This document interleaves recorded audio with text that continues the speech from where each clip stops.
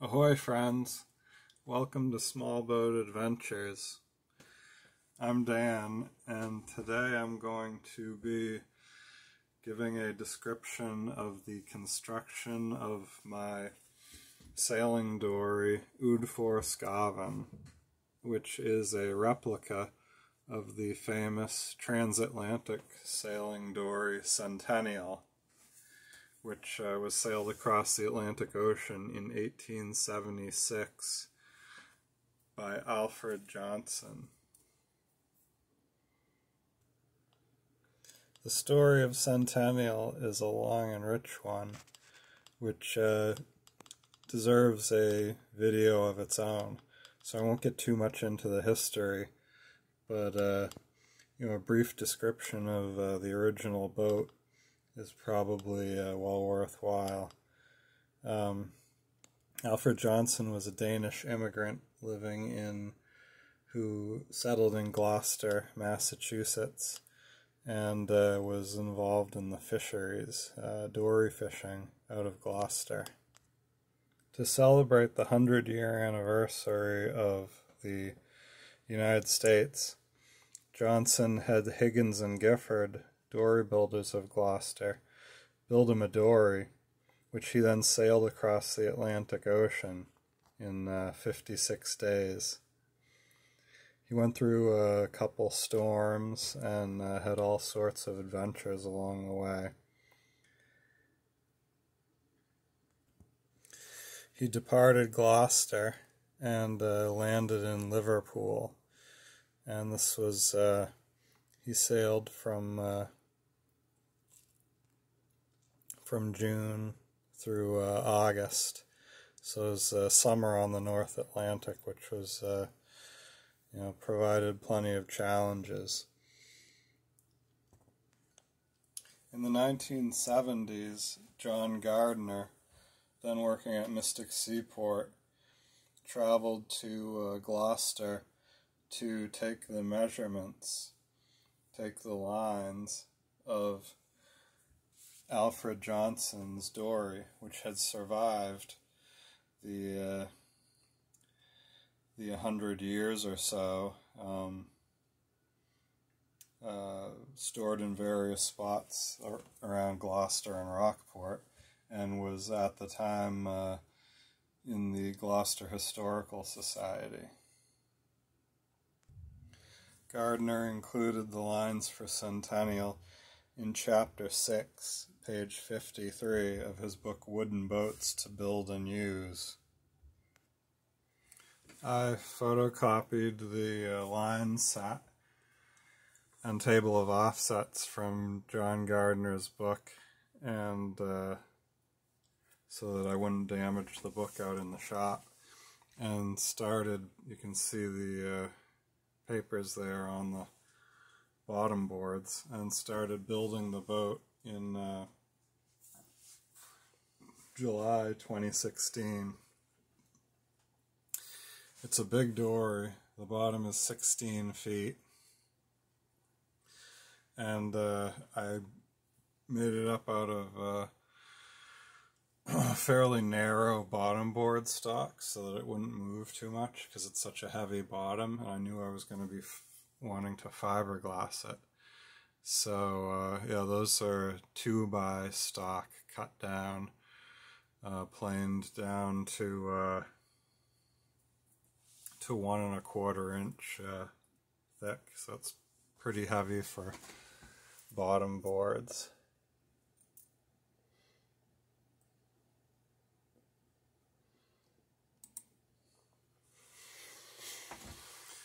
So used a batten, like you saw in the previous photo, to strike a line and cut the bottom to shape. As you can see, I've got a clamp there, clamping the planks together, and cutting the shape of the bottom and planing the boards so that they'll fit together. The bottom is an important part of the dory construction because it's basically the keel, and the shape of the bottom ends up dictating really the shape of the hull all the way up to the rail, because the frames are set on the bottom at spaces fore and aft, but the shape of the bottom is what dictates the positioning of the frames, and then hence the shape of the hull.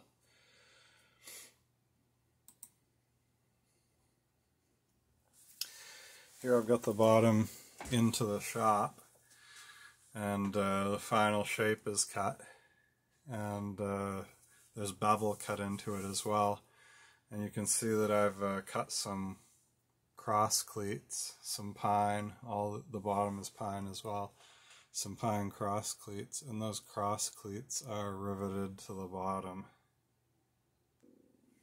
Here I've got the boards, the white oak boards that make up the transom, cut to shape, and you can see there's a oak spline along the glue joint where those two boards glue together. A two-board transom is pretty typical, especially in the bank stories, and the run of the grain runs straight along the edge of either of those two boards. You can see one board does the entire length of the transom, and the other board is just sort of a triangle set in there, with its grain oriented at an angle to the first board.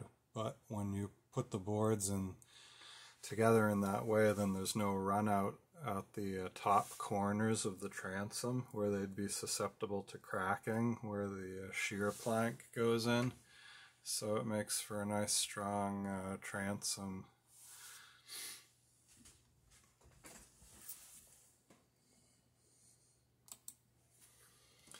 Here's the stem on the bench in the shop, and I'm cutting the shape of the stem out there, cutting the bevel, the rough bevel into the stem. As I was laying out the boat, I was using patterns from a previous Centennial hull that I'd built maybe 4 years before. So I took patterns of that first boat and kept them. The first boat that I built was a little bit shorter than the actual full-size Centennial. It was only 18 feet, whereas Centennial's a big 20-foot, a big 20-foot halibut dory. But all the parts and pieces were the same size otherwise. I just made the boat shorter. So there it is. I've cut the shape of the stem, and now I've got a bunch of cuts diagonally to cut the bevel for the stem, and you can see there's a chisel, and I'm knocking out where I made the beveled cuts. So knocking out with a chisel between the saw cuts, and then I'll finish that with a plane. Here are the glue up for the frames. You can see the frames have a slight amount of curvature to the arms of the frame, so the sides of the boat have a very slight amount of curve, which you know, we're not exactly sure what Banks dories looked like at the time, but this is the oldest existing Higgins and Gifford Banks dory, so it's, you know, possible that they had that slight camber to the frames in them at the time. Very similar to the St. Pierre dories, you know, that were in use right up through the 20s and 30s and 40s. And beyond, up along the coast of Canada.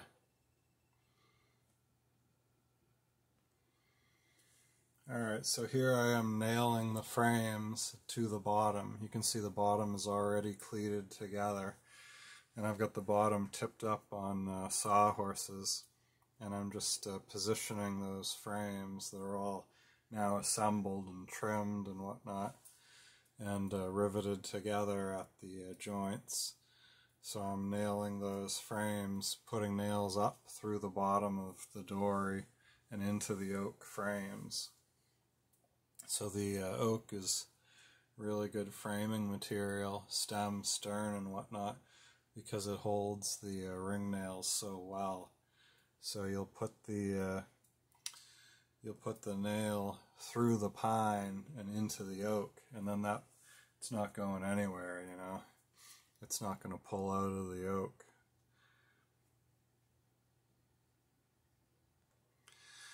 With the frames attached securely to the bottom with ring nails, now it's time to bend the bottom of the dory onto the bed. You can see that frame below the dory is called the building bed, and that's nailed securely to the shop floor. And it's raised, it's a sort of plank structure that's raised maybe 14 inches or so off the floor, so that the dory is at a comfortable working height. And it's essentially a strong back that I can brace the dory from the ceiling of the shop down to the floor of the shop, and that bed is leveled, so that way the entire bottom is level when it's braced in position there. Here I am positioning and nailing the stem to the bottom. And same situation with the stern. The stern gets a stern knee that's cut out to brace the transom, and but the stem has basically a built-in knee. When you fashion the stem, you cut a knee into the bottom of it, so you can just nail it right to the bottom of the boat. So in this shot, the stem is in place, braced to the ceiling. The transom is in place, clamped to the back wall of the shop. All of the kick sticks are in, bending the correct rocker into the bottom of the boat and bracing it to the building bed. And you can see that I've got the garboard plank on the starboard side nailed on.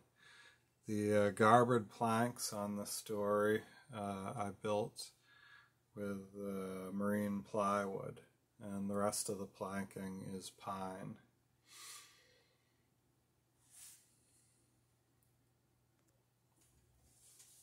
In this image, the other garboard plank is on, and I am back at the transom cutting the bevel or refining the bevel for the next the number 1 planks that's going to go on. You can see the backing block for bucking the rivets is there just ahead of the can that's in the bottom of the boat. Yeah, so this is sort of a traditional method of building a bank dory braced from the ceiling, right side up, and you rivet the planks as you put them on. So the planks are plywood, or as I said, the garboards are plywood, and those were scarfed together, and those were made up out of a big sheet of 10-foot plywood that I got, so I was able to get one scarf in the middle of the garboard, pretty much. Marine fur. This is cutting the scarf joints for the first pine plank, the first strake of pine planking. I've got a adze there that I'm swinging between my legs, and cutting off big chunks of pine, rough cutting the scarf joint, and then I'll finish that scarf joint up on the bench with a hand plane. It's pretty much the quickest way to cut these joints. Other folks, sometimes use power tools and whatnot, but by the time you get everything set up and plugged in and whatnot, it's usually just as quick to cut it with the adze and the plane. Once the scarf joint is cut, I glue it up and nail it down to the shop floor for the glue to dry. It makes for a good surface for the gluing with a piece of wax paper covering the joint, both sides. It's easy to get up off the floor. Just pull the nails out, and then I can put rivets through the nail holes that are made when I'm, the nails are basically the clamps that hold the scarf together while it's gluing, and then I can fill those nail holes with copper rivets as sort of a permanent mechanical fastening that's in addition to the glue that's in the scarf joint.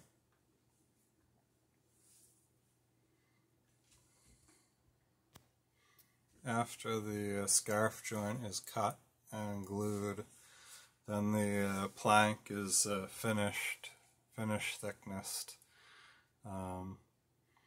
to 5/8 thickness, and the final planing just sort of cleans up the scarf joint, cleans any glue seep out on, and brings the two planks that were scarfed together right down to a nice uniform thickness.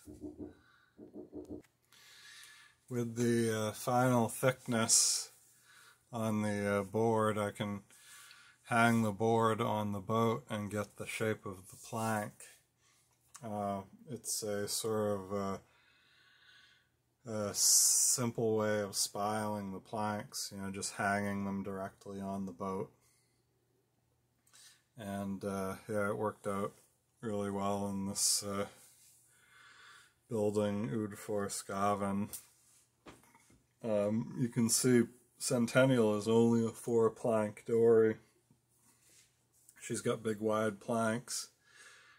She goes together pretty quickly. There's not a lot of curvature to those frames. But the fact that there is curvature means that there's a little bit of shape to each plank. The plank, each hull plank tapers at the ends and is a little bit wider amidships because of that curvature. It's just the way the geometry works out. And you can see I've got the first pine plank hung there, and then I'll just take a pencil on the inside and trace the top edge of the plank below it onto the plank above, and then use that line to cut the shape of the plank.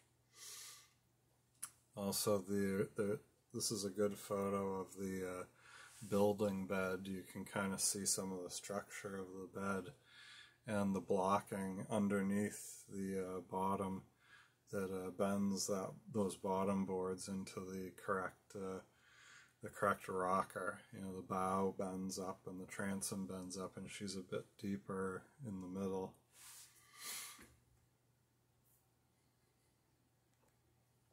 Here you can see that first plank is on the boat, and the gains are cut into it, and you can see it's curving back, and it's nailed to the transom back there. Alright, here she is with planks on both sides. You may be able to see at the stem there, the finishing of the planks is sort of an old-time way of finishing a stem. One plank passes by the other plank and is cut off flush to the face of the first plank that went on. So the planks themselves basically overlap each other one after another as they go up the stem, and that's what forms the cutwater. There is no false stem on this boat.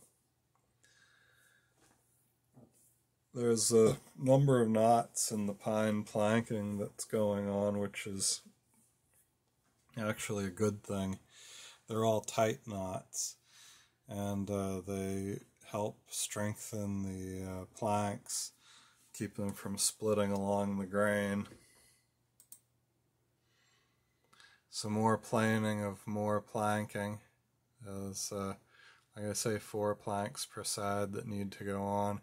That's a little portable planer, a craftsman, which had done a floor before I got a hold of it. So it's seen quite a bit of use, and sometimes the drive isn't so great on it, so you can see I've got a stick there where I'm helping push the planks through. But it's a good little machine, and allows me to bring it outside and plane outdoors when when the weather's right. So here's the next plank on number 2 plank, and you can see the curvature in it. You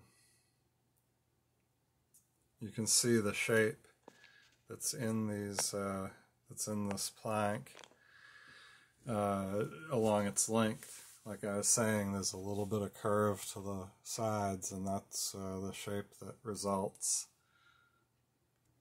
And here's that plank going on the boat.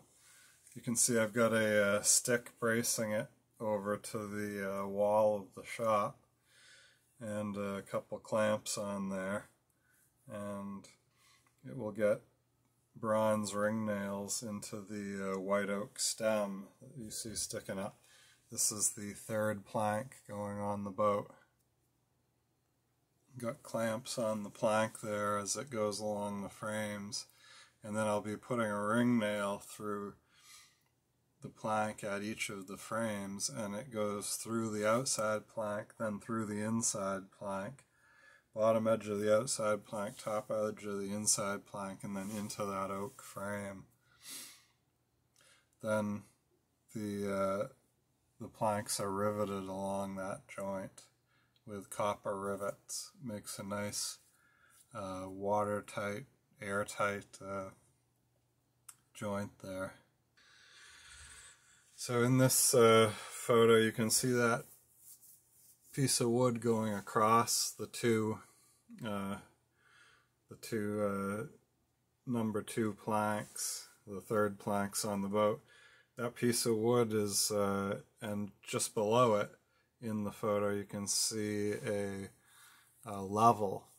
So that you set the level on that piece of wood with 1 plank already nailed to the boat, and then you can adjust the other plank that you're getting ready to hang, adjust to the height of that, so that your 2 planks are the same height on either side of the boat.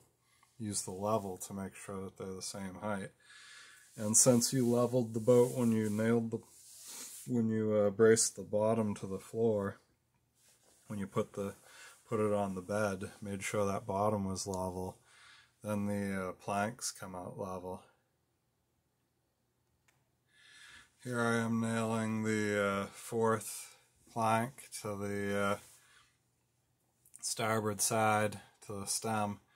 You can see the shop doors there, and there's a green tarpaulin rolled up that I had to take one of the boards off the other door, the door that's open, in order for the barn door to close. So that green tarpaulin hangs down over both of the doors, and the opening where the stem is sticking out, the missing board, and keeps the snow and rain out. So yeah, you can kind of get a feel also just how big a door it is. I'm starting to run out of room there in the overhead. The stem was so tall. That piece of wood beside me is the stump of the mast, the tabernacle mast. And here's some spar building. This is the mast. I've got a big piece of sandpaper there, what I did was the mast is spruce, glued up out of two 2-inch planks, 2x10 planks. The mast is 3 inches in diameter, and so I glued up a blank, squared it, and then 8-sided the square, and then 16-sided it, and then 32-sided it, I guess, or pretty much used the plane to eyeball it to round, and then I'm sort of roughing the round out with that piece of sandpaper there, which has 2 blocks of wood screwed to it, so you can pull the sandpaper back and forth, just kind of finish rounding out the spar. Here I am working on probably the gaff, planing the gaff. And there's either the gaff or the boom, it's tough to tell. That looks like it may be the gaff as well. I've got it clamped in place and then sanding it to round.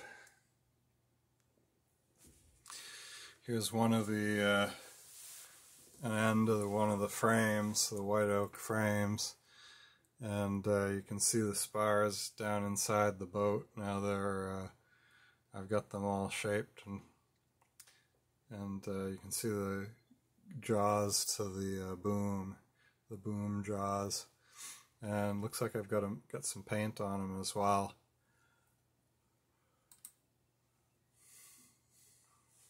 Here's the other, the 4th plank going on the port side, and that's the final plank to go on. So yeah, pretty happy about that. You can see the bed again in this shot underneath the boat. It's holding the boat up that the bottom's braced to, and yeah, you can see the way the plank that I'm putting on is overlapping the plank on the other side, so it's passing by the stem bevel.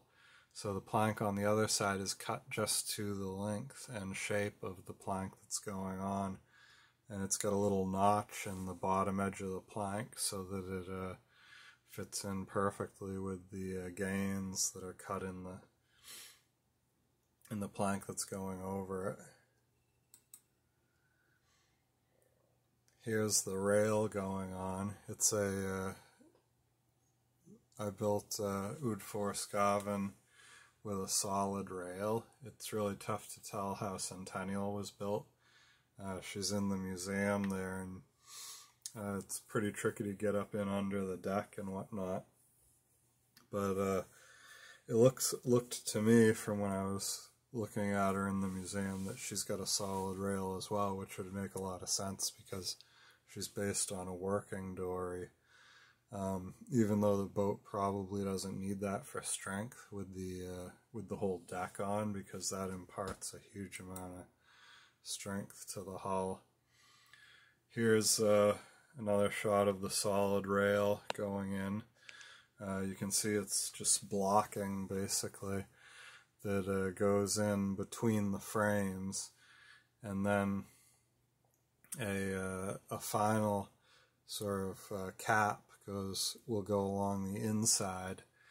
And in my case, the deck goes over the top, but if this were just a straight working dory without a deck on it, then there'd be a sawn cap that goes over that, cut to shape, and everything would be nailed together, and that's what makes the solid rail. Here's fitting the center board, and let's see, okay, there's the center board case going together. I made the centerboard case out of plywood, marine ply, and finished the inside before I nailed and glued it together. And here it is going in with a spot cut between the frames and the cleats in the bottom so that the center case can be screwed down and glued down. made watertight there in the middle of the boat. The centerboard on Oud Forsgaven is a different shape than on the original Centennial. It's got that L shape to it you could see in the previous photo, which the long leg of the L gets glued and screwed to the bottom of the boat. And that means that in the original boat, there's the centerboard case completely separates the below decks area, totally bisects it. Whereas in this, there's that cutout so that there's more room below, and the whole below decks isn't separated into two halves by the centerboard case. Here's the centerboard case in place, screwed down and fastened into position. And you can see it's that L shape, so there's a fair amount of room below deck. You can crawl from one side to the other, across the top of the centerboard case under the deck. Here's the deck beams going in. You can see that they're notched into the solid rail, and the deck beams are spruce, fairly light, not too heavy. They're nailed in and glued at the corners as well as being notched into the rail. More deck beams going in place. Centerboard box is in. Here now the deck is taking shape. You can see the openings. That's looking towards the transom. You can see the transom against the shop wall there. And the aft hatch, which is something that is different between Oud Forsgaven and the original Centennial. She didn't have a stern hatch like that. I wanted to be able to access that aft flotation area so I could store stuff in there. And it makes her a much more useful coastal cruising boat to have that extra storage space, and hopefully not quite as dangerous as going offshore. So you've got that hatch, and I do have the ability to tie those hatches down if I do go out into the ocean or whatever.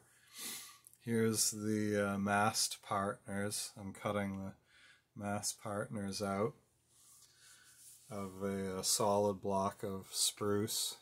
This is all going to be nailed and glued into the decking. Here you can see that. Here you can see the mast partners going in, and the stub mast is going in as well. Testing it out in there. You can see it piercing the hole in the deck where the partners are. Yeah, you can also see the top of the centerboard trunk there to the right. The the handle of the drill is on it, and you can make out a couple of the lodging knees that brace the centerboard trunk to the deck beams as well in this photo. There's a spar on the deck there that's socketed into a big heavy cleat, and that goes forward. That's the bowsprit, but I actually ended up making a different bowsprit. When I put this one on, it looked a little bit light, so I ended up making a heavier bowsprit. Here's the deck starting to go on. You can see there's a piece of plywood back near the stern, and I'm tracing the shape of the plywood off the deck, and then cutting it out and nailing and gluing it down. Here we've jumped ahead a bit. I've got all the plywood on, and now I'm cutting these thin pine planks and layering that over the 1/4-inch plywood deck, so it's like a double deck. I wanted it to have the look of the plank deck that the original Centennial has, but I also wanted to make sure that I didn't have a leaky deck, so that's why I put the plywood underneath. Just made everything quite a bit easier, not trying to caulk between the planks and the deck. Here's the plank deck laid, and the openings in the deck openings are all cut. You can see back towards the stern there's a plywood bulkhead in that's just ahead of the last frame, and that's a waterproof bulkhead that separates the stern area and the stern hatch opening from the main hull, from the center, from the cargo hold and the forward areas in the boat. Here's the boat out of the shop, and you can kind of get a feeling for the size of the Dory. The next thing to do with the boat out of the shop is to roll it over and to trim the shape of the bottom. And that's what's being done here. You can see I've cut the garboard plank, which was overhanging the bottom originally. I've cut the garboard plank so it's flush with the bottom, and so sawed it and then sanded it smooth. And then there'll be a coat of glass set in Titebond 3 waterproof wood glue, and the glass covers the bottom of the boat, and then ends at that first where the first lap starts. So you cut it off right at the first lap. Here I am sanding that chine joint, and yeah, just getting it ready to go. Yeah, there's a fair amount of prep work to get this bottom ready to take the glass. You can see at the top edge of the photo the centerboard slot has been cut through the bottom and into the box, and the glass wraps over that and up into the box. Here's the interior. There's some oil on the planks on the inside, and the centerboard box has yet to be cut. I tried to paint as much as I could on the interior, the deck beams and the underside of the deck and some of the frames and whatnot before I put the deck on. But you can see I didn't paint the bottom, so I'm putting some green. It's taped off. I'm gonna paint the bottom green up to the first the garboard plank.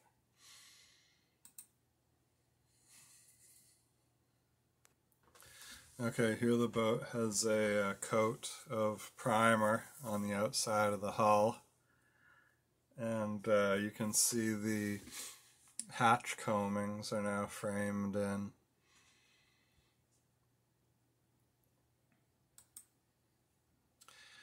Here's bending the rails, putting some pre-bend in the rails that are going on the tow rails that go the length of the deck.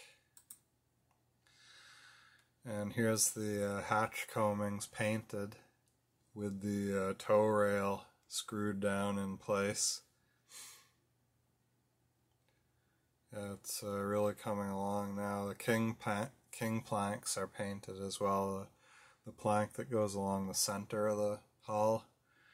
A big wide plank that goes down the middle of the boat. I've got the transom is finally cut to shape. I left the transom long while I was building the boat, and so I've with those rails on now I can cut the transom off to the correct height and put the sculling notch in there. Here's the deck is now has some stain on it, some oil on it, and getting ready to paint the top sides. the boat's out, and I'm actually fitting the new bowsprit that I was gonna make. It's beefier than the one that I started out with, and you can see there's some cat heads there either side of the bowsprit to keep the bowsprit in position, and then there's the forestay attaches just above that, so that the bowsprit can be taken in and out. Here I am inside taking a little break while I paint the interior.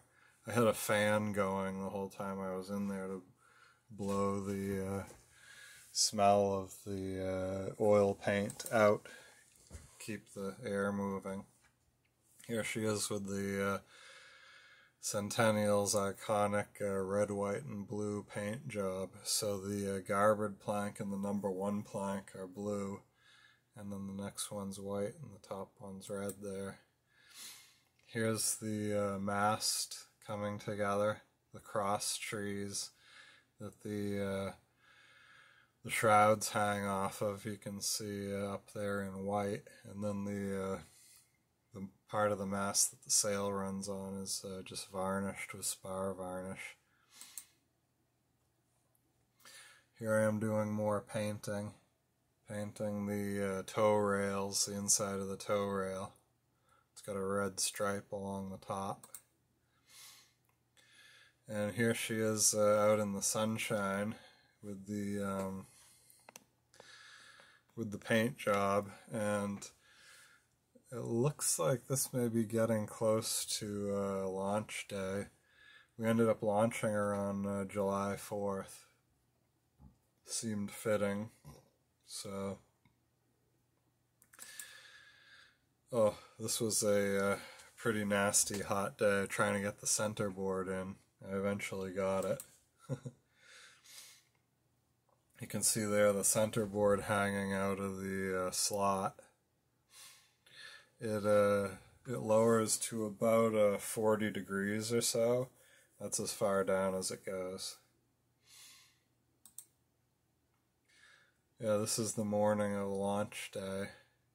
Got a little bunting there, and you can see the mast is in the tabernacled mast, which is folded down at this point. And yeah, big celebration. It was a great day. Had a bunch of folks show up and had a cookout breakfast, and then dragged the boat down to the river and dumped her in. And yeah, what a great day.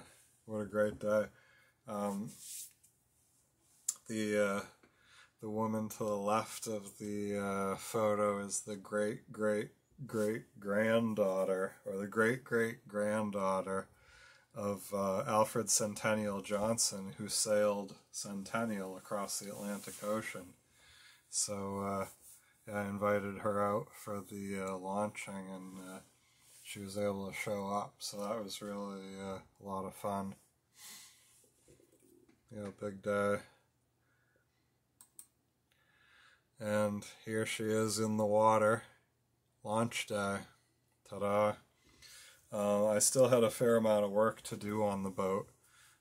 Deck hatches, the main hatch. Still had to make the sails and whatnot and put the rig together, but I put it in the water and then slept out in it that evening. So I got treated to the fireworks as I was rowing downriver and slept aboard. And here she is at the schooner races over in Gloucester just this year. So this is 2021. So this is 5 years after the launching, and she's got the name painted on her. You can see Avene there, Aven, and Udforsk is on the other side. So that Udforsk Aven is a Danish phrase that was actually in a book that that Alfred Johnson's great-great-granddaughter gave me, and it means oceans to explore. So here we are off of Fisherman's Beach in Gloucester during the Parade of Sail this past Labor Day. And yeah, I'm hoping to, like I said, make several more videos about this boat. I'd like to do sort of a tour of the boat, the deck, the rig, do a tour of the interior as well. I'm not sure if that'll be the same video or not. And then also I'd like to do a history video of Johnson and his crossing. And maybe sort of a compare and contrast, like a description of the sailing qualities of my boat and some of the differences that between the boat I built and Johnson's original Centennial. Anyway, thanks a lot for stopping by Small Boat Adventures, and thanks so much for all of your support, questions, comments, subscribes, and all that. If it weren't for you guys, this channel wouldn't be possible, so thanks again, and we'll see you next video. Have a great day.